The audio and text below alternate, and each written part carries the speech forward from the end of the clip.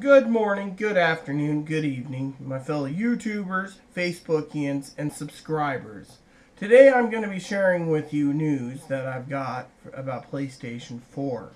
Now a lot of people says, including my assistant, let's just get this out of the way first, that this big PlayStation event coming up February 20th will not be about PlayStation 4. Every place I've seen and read is about PlayStation 4.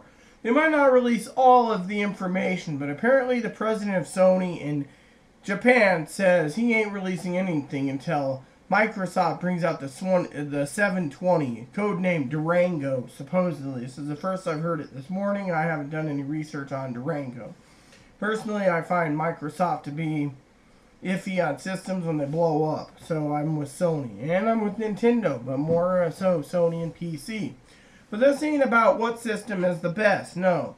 Me and my assistant, one of these days, will sit down in front of the camera here and do a video of what systems are the best from the past to the present. Look for that video soon. Now, about PlayStation 4. All we know as the controller will probably be the same as the PlayStation 3, 2, and 1. And basically the configurations of the Vita and the PSP. Well, I've also heard...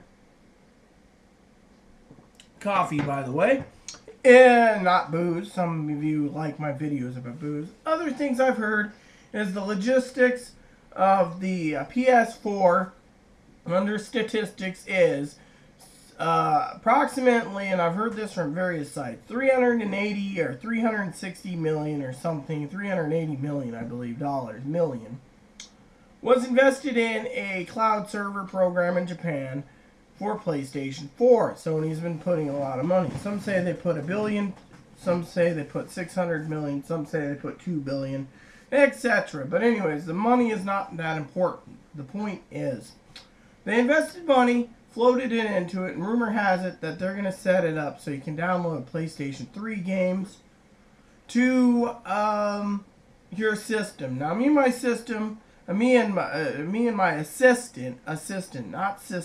my assistant, Aaron.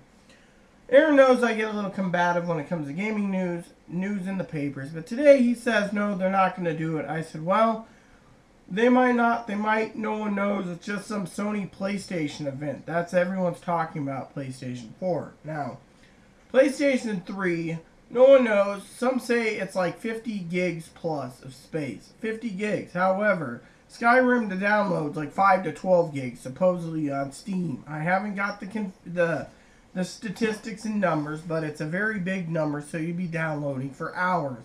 You even have 3 megs, 5 megs, 7 megs, 15 megs, or cable internet. But as everyone knows, cable slows down with too many people on the system, I think, for television crap. But anyways, enough about that. They said that they're going to be allowing PlayStation 3 compatibility with PlayStation 4 through downloads. Now, some say it's going to be discs, some say whatever. But we'll see what happens in 4 days, and I will report back to you then. But in the meantime, we can all speculate till the cows come home. PlayStation 4 news is coming out. E3 will be out in 4 months, apparently 4 to 5 months. So let's see what comes up in 4 to 5 months. Alright? PlayStation 4 news isn't that big because there's nothing much except for download PlayStation 3, they say, is what might be happening. I've heard rumors it'll be backwards compatibility with PlayStation 1 and 2. Who knows? We'll find out in time. In the meantime, please add and subscribe if you like. Please post comments in the box if you like. And please add me as a friend if you like. And may the Creator bless you in everything you do.